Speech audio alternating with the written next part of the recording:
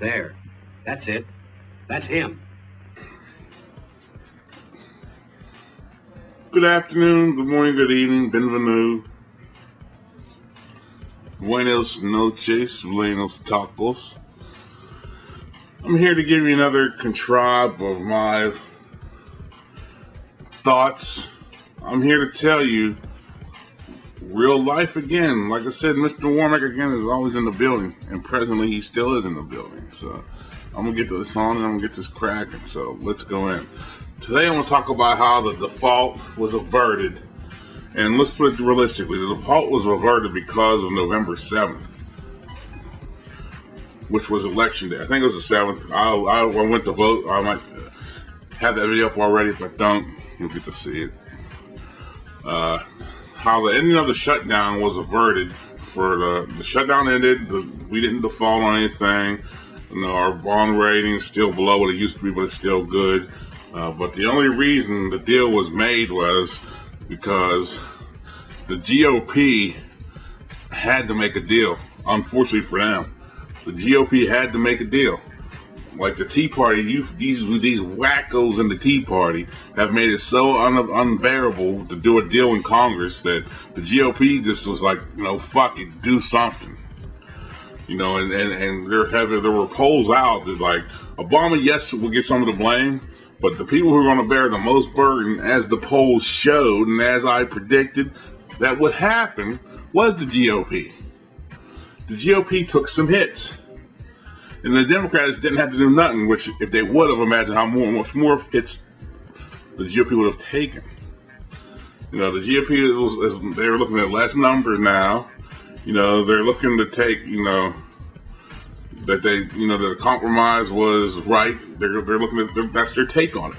They're saying now it was the right thing to do. Of course it was the right thing to do. If you're losing seats, to get to see, how you going to get the trust of the voters? Well, we compromise with the Democrats to do this, to do that, to this. Now, in their minds, they may be thinking they lost, but in reality, they won because, they did lose, but in the reality, they won because they silenced the Tea Party to a minimum. But not that they're going to, but they got to get these wackos in check. These wackos, like, and let me say something about the Tea Party. I have people that, like this one guy, and I don't mean to hurt his feelings, but I'm saying what I feel. He told me he unsubscribed from me because I said made the comment the Tea Party was racist. If you look at the overall message of the Tea Party from when it began, and not so much now because they got better at it, the Tea Party used hidden and coded words. Like if you don't believe me, look at some of the stuff.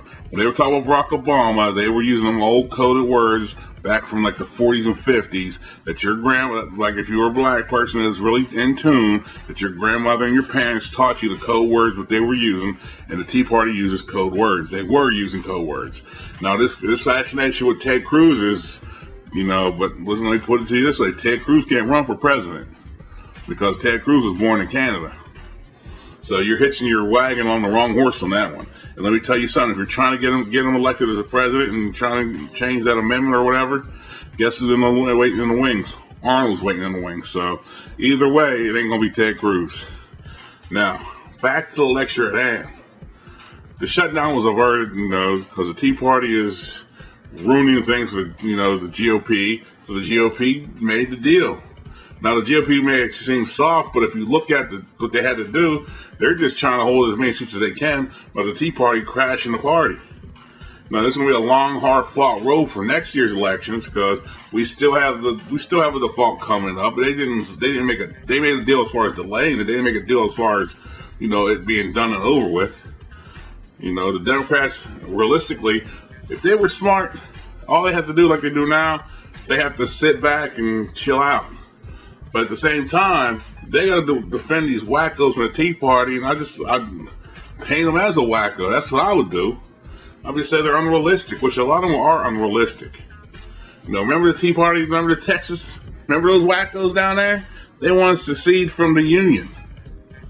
And that didn't sound crazy to you?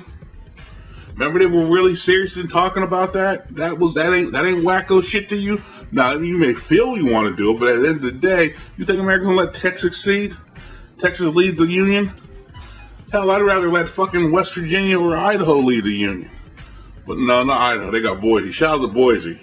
How about North Dakota? But the deal was struck just in time for election, folks. No other reason. So I'm out of here. Peace.